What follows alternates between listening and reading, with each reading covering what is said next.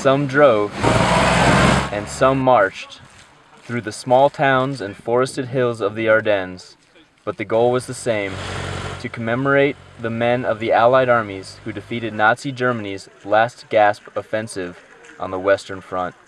That's a special tour we organize each year to a winter rally regarding the souvenir of the Battle of the Bulge.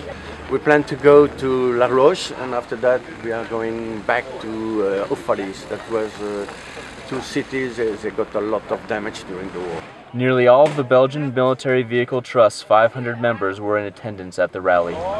We are really happy to receive a lot of people coming from everywhere, from Europe, from England, from France, Holland. We're around 180 vehicles and 400 people.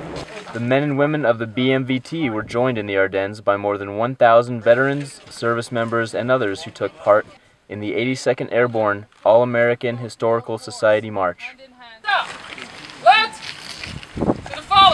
Marchers braved persistent rain and mud over the 10.5-mile course and were rewarded at the end of their trek with warm wine and good company. U.S. World War II veteran Anthony Grant, who served in Patton's Third Army, was among the marchers.